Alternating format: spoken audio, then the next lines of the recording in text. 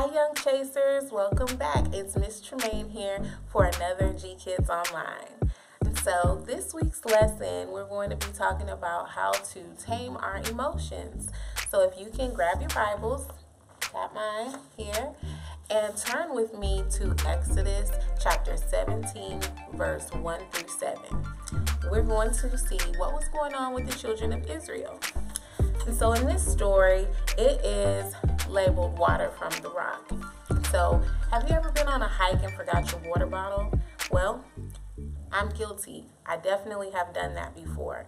And so in this story, the children of Israel have just left Egypt and they have their freedom now, but they're walking in the wilderness or the desert. They didn't have food packed with them and they didn't have water packed with them. And so at this point, they've been walking and walking and walking. They're tired, they're hungry, and most of all, they're thirsty. And so what's the first thing you do when you get hungry or thirsty? You get hangry. And when you get hangry, who do you blame it on? Your leader. And usually it's probably your parent or something like that, right? You're tired of doing whatever it is, and you start to whine, you start to act up, you're impatient, right? The children of Israel were the exact same way. They were tired, they were impatient, they were angry, they started fighting each other, and then they're yelling like, why did you give us our freedom? Why did you help us break out of Egypt only so that we could die here? So now they're really like depressed. Like they have all these horrible thoughts saying, well, we'd rather be back where we were before because we had food and we had water, instead of thinking we have our freedom and we can wait for you to give us what we need. So they weren't trying to hear that. They weren't about the waiting life. They wanted what they wanted at that moment, like a lot of us are right now. And so as you read the story, you'll see that it got so bad that Moses had to go to God and say, what do I do with these people? They're fighting, they're complaining. I don't know what else to say to keep them in good spirits. How can we go on unless we give them something? And God so heard their cries and understood their hunger and their thirst that he gave Moses permission and instruction to go out with his staff and pound a rock.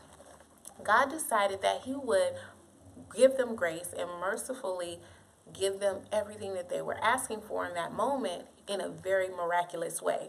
Miraculous miracles, right?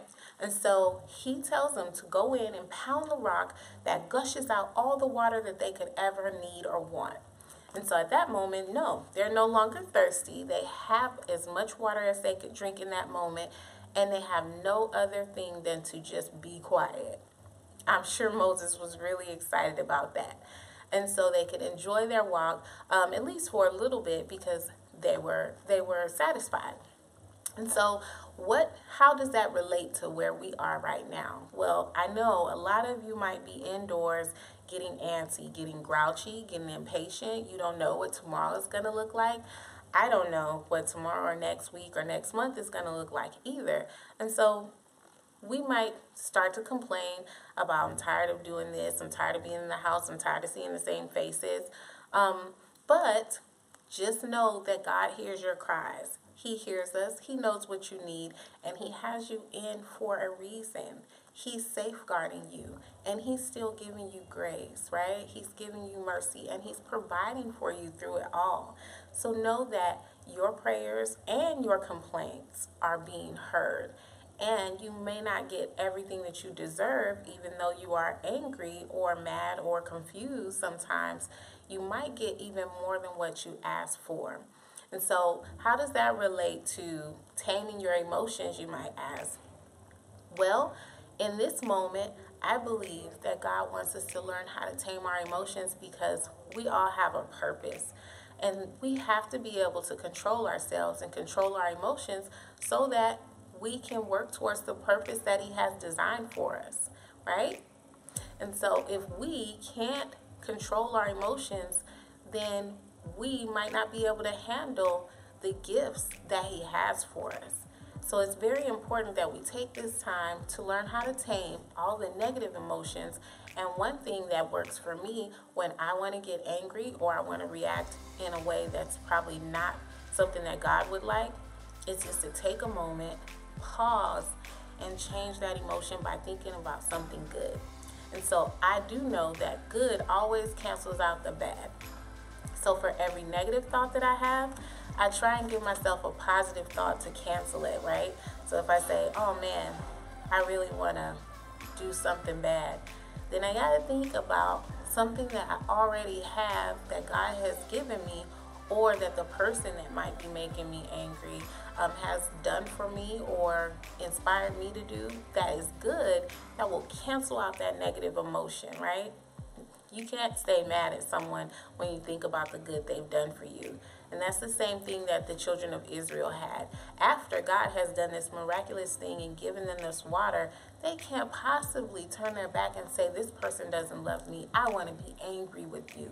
No, you can't really do that. It doesn't work, right? Because good always covers the bad.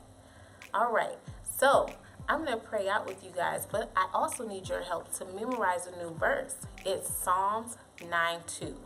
We're going to try and memorize this verse because it says, I will praise and exalt the Lord, the Most High.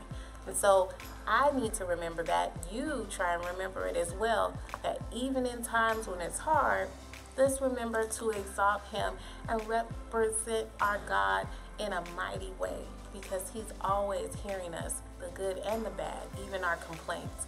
Pray with me before we go. And also, during the week, if you want to have more fun, more activities that might keep you busy and keep you from getting angry, we have some activity packets for you up at the church if your parent wants to come by and pick them up.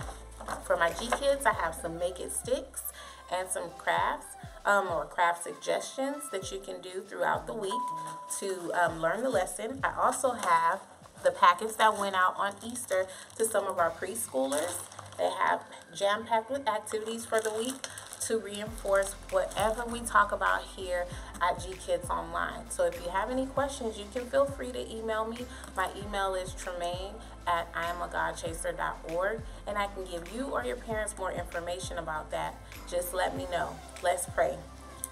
Heavenly Father, thank you so much for another day. Thank you so much for helping us read your word and learn how you would have us to tame our emotions. We want to work towards the purpose that you have for our lives. We thank you in advance for giving us the power to do so. In Jesus' name, amen. We love you, gKids, and we can't wait to see you for another episode next week at gKids Online.